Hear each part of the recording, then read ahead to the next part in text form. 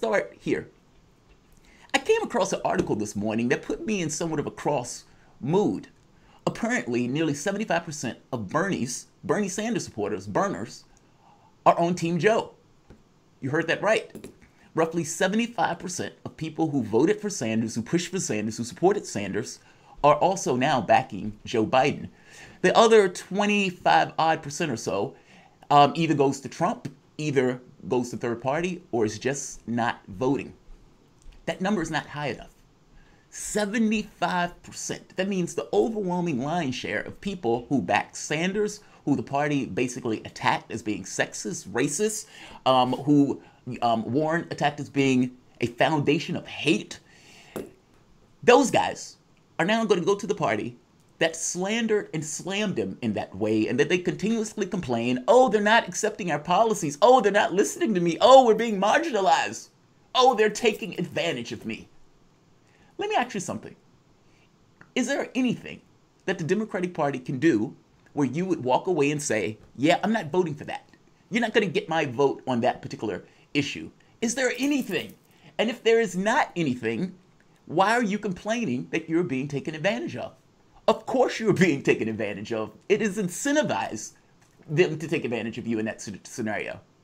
Do you know right now, the Joe Biden campaign is in the middle of a dilemma. That dilemma basically boils down to whether or not Joe Biden should bring on somebody for vice president that is an African-American woman or somebody who has some degree of lefty bona fides. Now, why is that his dilemma? The dilemma has to do with whether or not he has the left vote sewn up or whether or not he has a black vote sewn up. And depending on the one that he has sewn up, he will be going to the other one. Meaning, if Joe Biden believes that he is going to get African Americans in sufficient numbers that he doesn't necessarily need to bring a black woman onto the team, then he is going to get a lefty and try to shore up the lefty vote. If he believes that the other is true, he is going to try to shore up the black vote.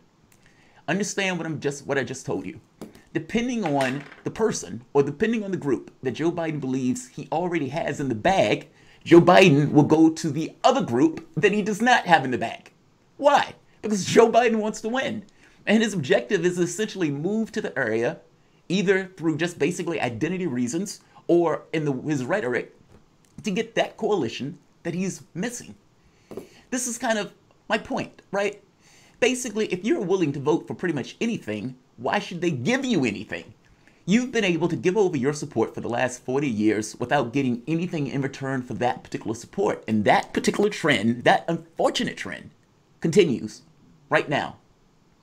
Are you not tired of ineffectual Democrats? Are you not tired of not being proud of the people who you're voting for, or not being proud of the people you're putting into that office, or only voting for a particular person because of who they are not, as opposed to an affirmative case in regards to who they are? You understand that when you're looking at your political system and you're shaking your head at it, and you're angry at it, you're waving your fist at it, that a lot of it has to do with having no accountability in the political process, especially from the standpoint of the left. It is the left that goes into this notion of dealing with the hard realities of capitalism and trying to ameliorate those concerns within the population. It is the left that deals with this kind of progressive policy, either the expansion of Social Security or ensuring that each and every person has Medicare. What that means is if it's not the left that is attending to that, nobody is. You're not shocked or you're not curious on why economics all of a sudden was taken off the table in regards to debate going back after the New Dealers. You're not weirded out or either interested in why Bill Clinton and Obama, for the most part, threw their body on Wall Street or leaned themselves into corporate interests as opposed to lefty progressive policy. It's not magic. It has everything to do with the incentives built into the system. If you are willing to give your vote over to any random Democrat because you are terrified of Republicans, then you will get a Democrat that will look a lot like a Republican, because basically you've removed accountability from the process. We look at elections oftentimes, especially from the way that people are being told from year to year to year, meaning in 4 years and then another 4 years and another 4 years. My point here is that elections can't be looked at in terms of 4 years. It has to be looked at over the context of time. From year to year to year, as you have one election to the next, if you're only looking at those as narrow items, then you may actually miss the fact that your country is sliding further and further and further to the right. Why? because there's been nothing in the political process to stop it from doing that. Meaning, because you're so willing to vote for any random Democrat, there's no incentive in the process for Democrats to not just keep going to the right. They're going to keep collecting the money. They're going to keep doing favors of corporate interests. You have dollars and pitchforks, and there are no pitchforks to stop those dollars. Listen to Andrew Cuomo for the moment. Andrew Cuomo is talking about the homeless in New York. Listen to what he's saying here, because this is kind of getting to my point. Are you not sick of ineffectual Democrats? And don't you want to get to the point where you could actually vote for something that you want, the policies that you want? Don't you want to have policies that you could be proud of, that you could push for, that's going to materially benefit the population to drag more people into the polling process? Or maybe you don't. Let's hear Cuomo. Their front page is a picture of a subway car filled with homeless people and their belongings. Respect the essential workers. That is disgusting, what is happening on those subway cars. It's disrespectful to the essential workers who need to ride the subway system. Now, here's the thing. Two things can be true at once. It can be disgusting if people are using the bathroom on the subway, whether those people are homeless or not. By the same token, the issue here is not that they're using the bathroom on the subway. The issue is that they're homeless. If you had somebody who was worth their salt and you had a certain, let's say, accountability, you wouldn't have a particular person come out and say something like that where they're basically attacking the homeless. Again, the issue is that they don't have a home. Yes, it is bad that they're going to bathroom in the subway, but on order of concerns, if you get rid of the fact that they don't have a home, the other issue goes away. I hope you understand what I mean. Aren't you sick of voting for Democrats that will get out there and say something like that? Let's hear Pelosi. Pelosi is in Congress right now. She's in the House of Representatives. She's the leader of the House, Speaker of the House. Let's hear Pelosi and her grand ideas. Well, let us do it all together. This is a moment of truth for our country about who we are. What is the humanity of America?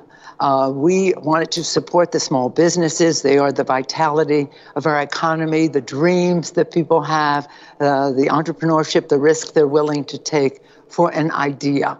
And so that's why we all gathered and wrote the PPP for that, so that we can try to reach as many people as possible for their jobs and their businesses. Just so we're clear, but that was not being done in a way that reached the underbanked. Jim Cramer on Mad Money, who does stocks. Jim Cramer basically asked her, hey, how do we deal with this two Americas thing where you have one for the rich and one for the poor?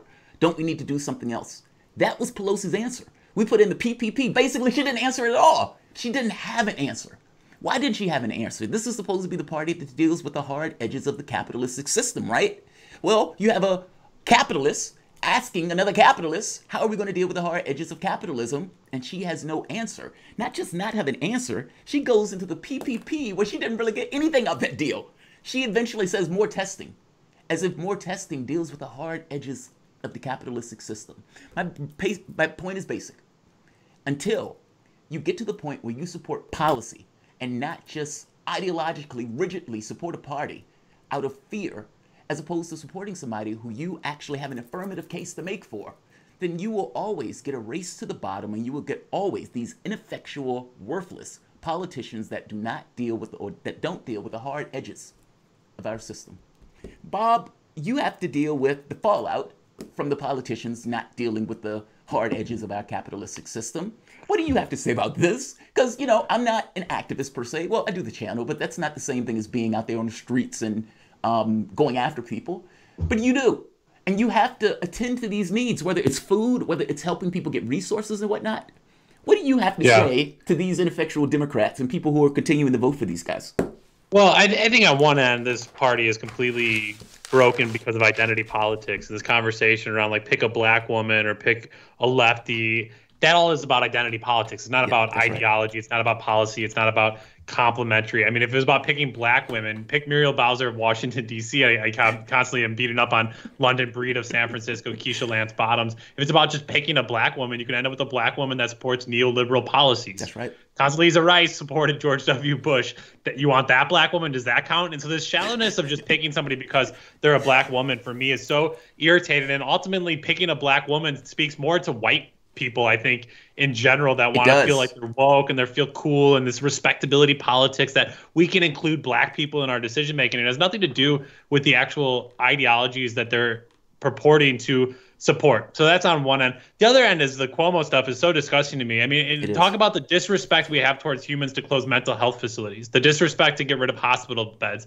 the disrespect of closing shelters. What about all the disrespectful things these billionaires and multimillionaires have done to that city to completely make it a playground for the richest of this world? But where's the disrespect to them? Nobody has a platform to speak out. You're not giving a microphone to these homeless people that are sleeping in these trains and saying, well, what do you think of Andrew Cuomo? And so Cuomo using the bully pulpit just to beat down and berate these people is absolutely disgusting when they're the ones actually making the decisions that have left people in this state. And so I don't give them a pass whatsoever, and it completely makes them incredibly feckless and ineffective, to say the least, Jamarl. And I don't know when people break from that, because you are seeing all these people that supported Sanders now going to Joe Biden. And for many people, after 4 years of Donald Trump, you simply said anything is better than this guy and we'll go along with Joe Biden. I just don't think it's going to hold. And we'll talk more later on in the show about Joe Biden's sexual assault allegations and our Trends with Benefits, our weekly Thursday segment. But again, the party without ideology and a party without leaders. Joe Biden is no leader. The guy's falling asleep. So you have no leader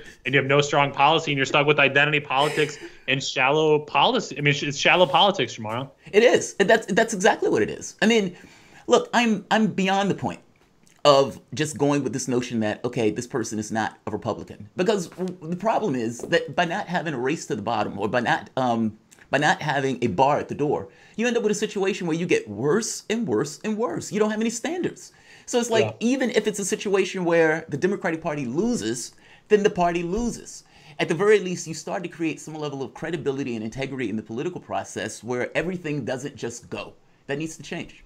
Yeah, absolutely, Jamarl. We'll talk about that and much more over the course of our show today. We're here until 2 p.m. Eastern Standard Time.